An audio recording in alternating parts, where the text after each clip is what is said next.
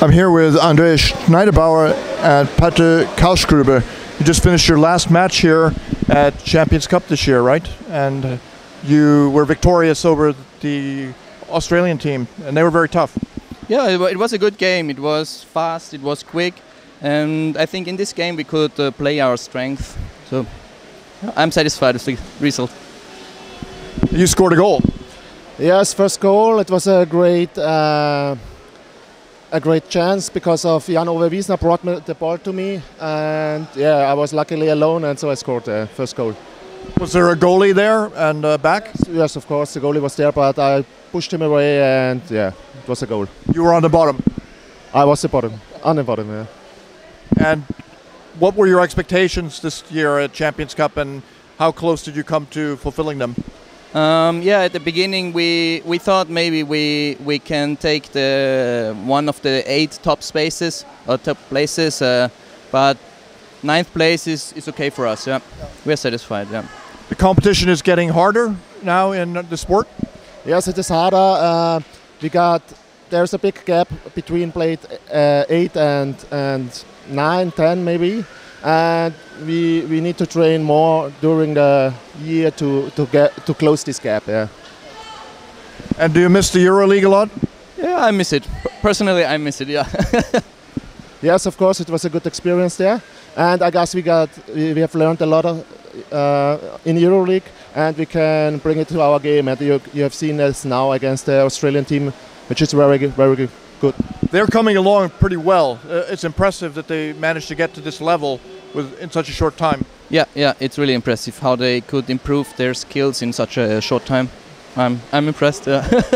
And they are not small guys. They're pretty big, pretty fast. They are very strong in physics. We have seen the game against Budvas, and the Budvas win a very close score, 2-0, I guess.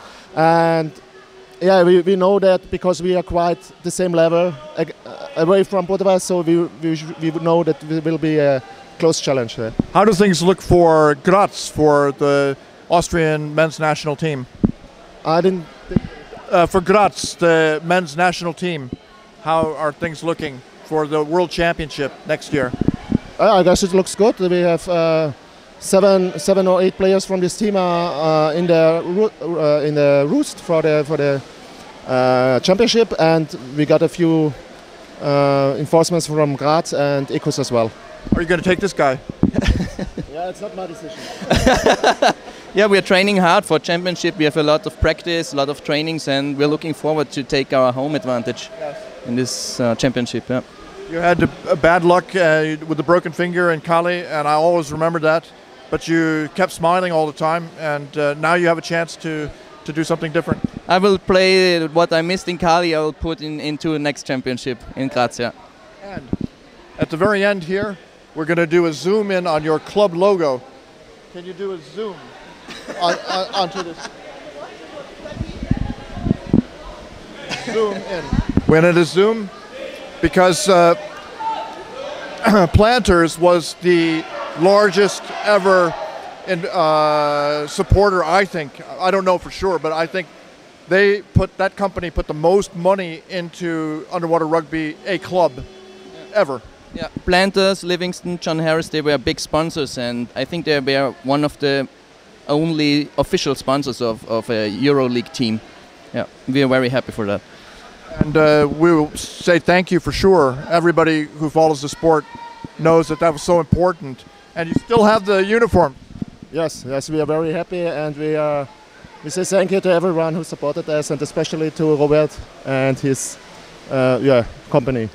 So I hope someday that we will have a press conference for your club in the restaurant, and the journalists will get free drinks and food.